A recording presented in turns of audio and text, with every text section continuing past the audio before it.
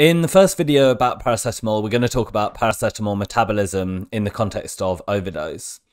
So first we'll just mention normal paracetamol metabolism, which occurs in the liver, and it occurs by two main processes: glucuronidation, which is mostly the process involved, and sulfation, which is maybe a third of the metabolism. And the metabolites are then excreted in the urine.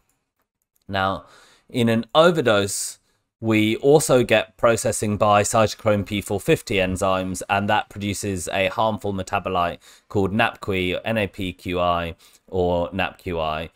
And in normal metabolism, you do get a bit of NAPQI. You get about 5 or 10% of paracetamol metabolized to it. But in overdose, you get substantially more. Now, NAPQI is then conjugated with glutathione in the liver, which makes, again, a harmless conjugate that can be excreted in the urine. But what happens when you start to deplete your stores of glutathione? What does the NAPQI bind to then? Well, once you get down to about 30% of your remaining glutathione stores in the liver, we think that the NAPQI probably bonds to the hepatocytes themselves and starts to cause cellular damage. And that is the mechanism by which paracetamol overdose can cause liver failure.